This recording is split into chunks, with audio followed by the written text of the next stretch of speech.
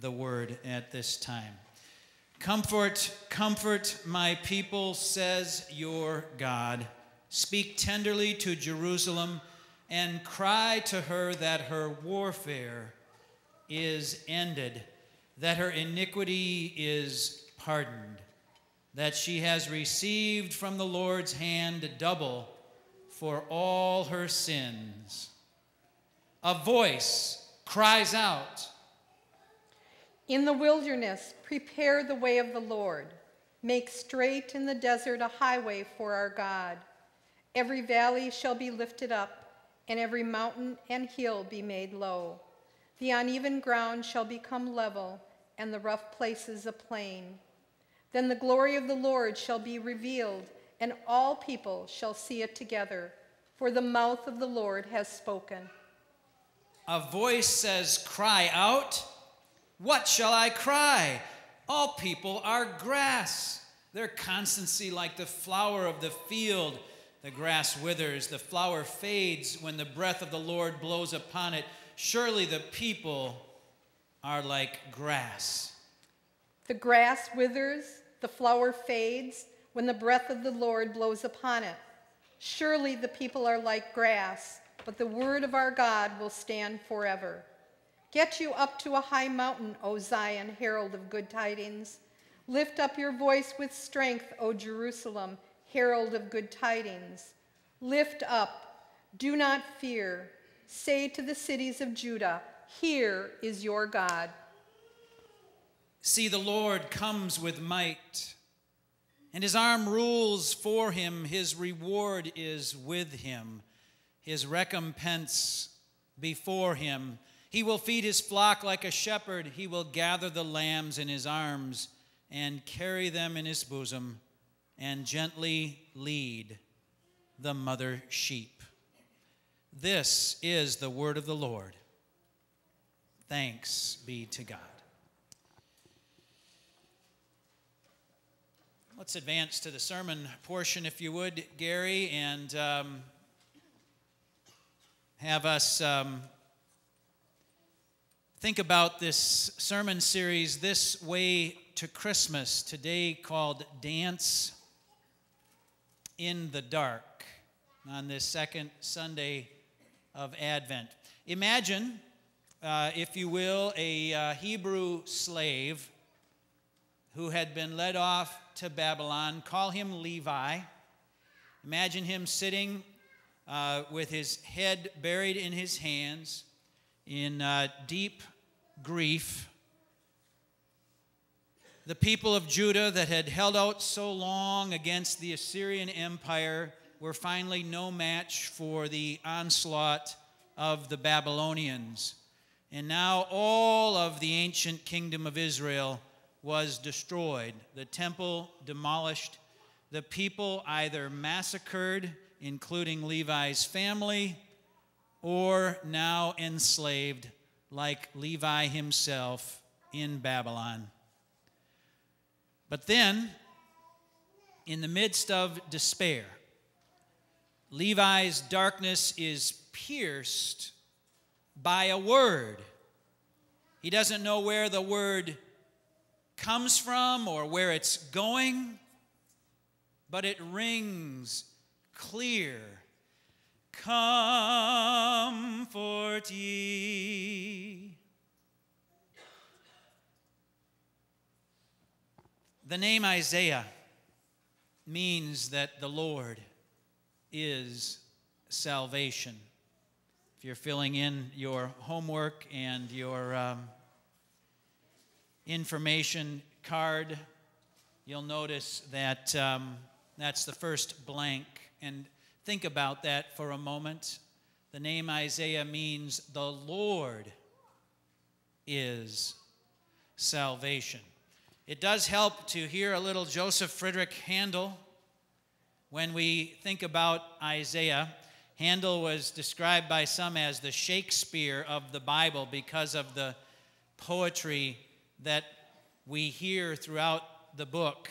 Our life groups are going to spend some time looking at some different passages, but today we hear that that refrain from the recitative of Handel's Messiah, every valley shall be exalted, every mountain and hill laid low, and so on. The beautiful poetry that is the word of the Lord from the prophet Isaiah.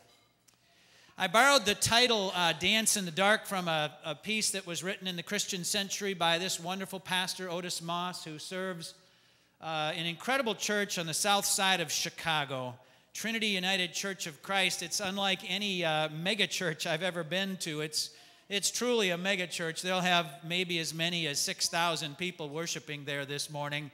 But it's right in the heart of this deeply impoverished area, surrounded by populations of people that are stymied by 25% unemployment, where 40% of the adult men will end up in prison.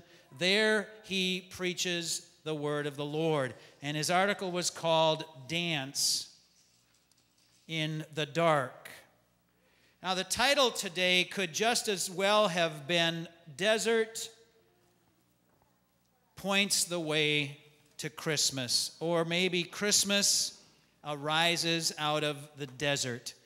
I want you to think about this stark difference or sort of juxtaposition of this scene in the Bible today and this time of year that we worship God. Here we are surrounded by lovely greenery. So many people have worked so hard to make the church look pretty, and the green that is just an expression of this lovely climate in which we live in, where there's plenty of water and growing things.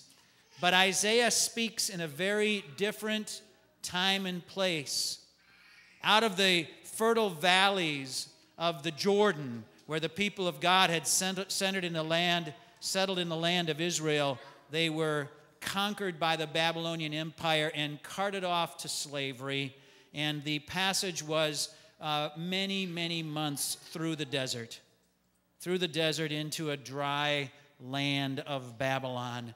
And there they had been led. Judy Lee Tarbox brought us a little terrarium of the desert to help us think about how Christmas arises out of the desert.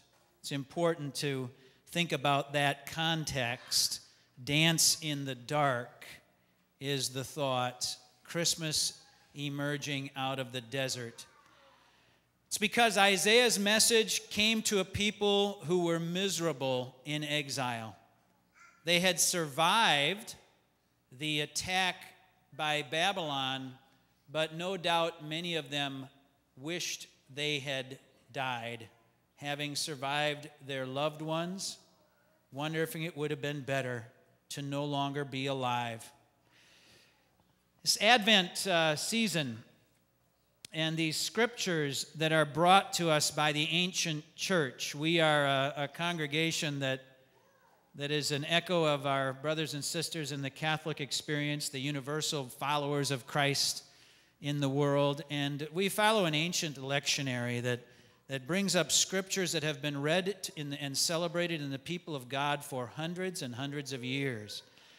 But we might wonder why, in the midst of all of the green and all of the season that is saying, celebrate, celebrate, celebrate, why do we have these very serious scripture that almost force us to slow down and think deeply and contemplate and reflect on life? Well, think about the context in which we live. Is everything holly and jolly as we worship in this week of San Bernardino that reminds us of 9/11 and France not quite a month ago? Is everything a season of happiness? Closer to home, Christmas comes and there are souls who do not feel joy. Joy?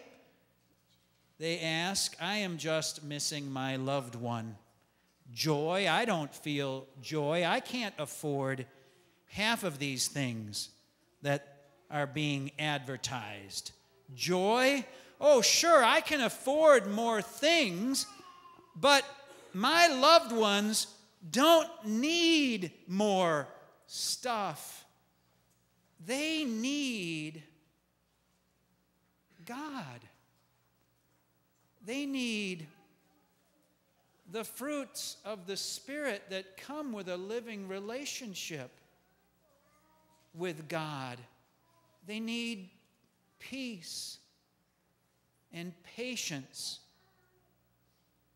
and perseverance and self-control and kindness and gentleness. Those are the gifts I wish I could give my loved ones. Peace.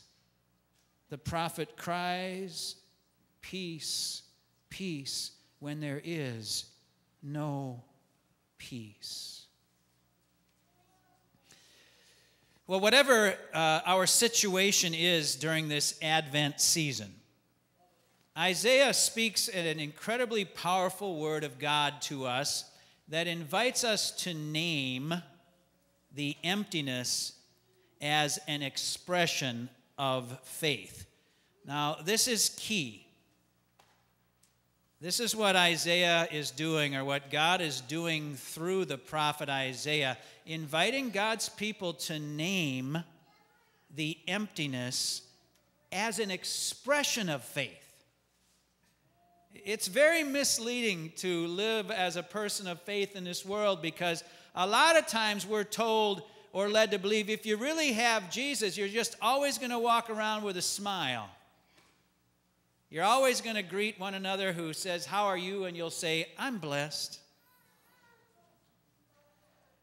We are told by the surrounding culture that you just need to put a smile on and celebrate, and if you don't, you're a Grinch, or something like that. But Isaiah speaks quite differently. God, through Isaiah, speaks quite differently and says to us, name the emptiness as an expression of faith. Now, in your life group homework, that sheet that you should have found in your At One pages, you'll see that there are literally a couple of lines there that invite you to fill in the blanks, because I can't fill them in for you. I can't name the condition or the emptiness or the void that is existing very personally for you, or for which God has given you a heart to see in this world. But I want to invite you now to take some time of quiet and contemplation to literally name the emptiness. Maybe it's literally someone's name. Maybe it's a condition, a situation, to write it down, because as Jesus said, when we name the demons, they lose power. And when we are covered by the Holy Spirit. So take a little time to do that now. Grab a pencil in your pew pocket or steal one from a neighbor. Name the emptiness. And I'll give you a little music to accompany your quiet time.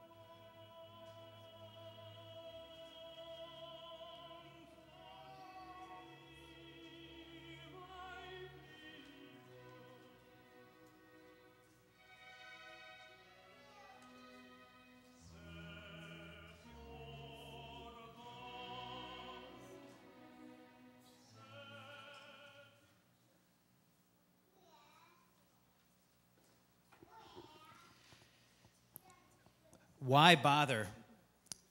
That's what the people of God were asking in exile. Why bother remembering God? Why bother telling God's story? And in fact, that very question was bouncing around the heart of Isaiah himself. If you read the text more carefully, you realize that Isaiah is struggling with what God wants him to do. The subtitle of Pastor Otis Moss's article on Dance in the Dark said, Preaching the Blues Without Despair. Preaching the blues without despair. Isaiah is struggling with what God wants him to do as a preacher. If you get to the first few chapters of Isaiah and you get to chapter 5, you read about Isaiah's struggle there as well with being proclaimed as a preacher of God. But here Isaiah is complaining, and he says, a voice cries out. What do I cry out? All people are like grass. They wither and fade. Isaiah is looking around himself at the devastation of Israel, knowing of the destruction of Jerusalem and the massacres and the suffering, and saying, cry out. What do you want me to cry out, God? All people are like grass that wither and fade in the dry desert where all around seems to be death. But then in our scripture, the Lord responds to Isaiah and says, yes, you are right. People are like grass that wither and fade, but remember this, the word of the Lord endures forever. And that's the key message that God gave the prophet Isaiah and wants us to hear today. The word of the Lord endures forever. Remember that's a loaded little word. That word. Advent is pointing the way to Christmas, but remember that the one who is finally the Word lived among us, and he endures forever. Remember that he gives us his Spirit, and when we receive him, as we will have opportunity again to do today in the sacrament, when we receive him, he gives power to become his children. Remember that word lives in you, and we live in him. And as God points the way to Christmas in the midst of Advent, God is instilling hope in people who can find life to be very hopeless. It's the power of God who creates out of nothing, who gives life where there is no life. It's the power of God even to bring life out of death. Last Christmas was the first for one of our members who was missing a loved one who had died that year. And anniversaries of a loved one's birthday or a holiday without a loved one are always tough, but there's something about that first Christmas or that first birthday that are especially hard. And the reality is, in Advent, all the fa-la-la in the world is not going to take away the ache in someone's heart. And it was true for that person, and yet she was invited by someone to come to our Blue Christmas gathering, the one that we have on the 15th here at Atonement and an evening at Bethel. And so she summoned the energy, even though she didn't really want to do it. She summoned the energy to go because her loved ones just said, we're not going to let you sit there by yourself. We want you to come. And there, surrounded by a community of faith, many of whom had somehow found the courage to name their own emptiness, they found Christ, who met them there. That's what God does. That's what Advent wants us to remember in the midst of all of the stuff. The heart of the season is God meets humanity here on earth in the realities of life, and to be reminded that only God can fill the emptiness. Be opened. As God points the way to Christmas, be opened, and now let God take God's rightful place in your life. This is the way to Christmas.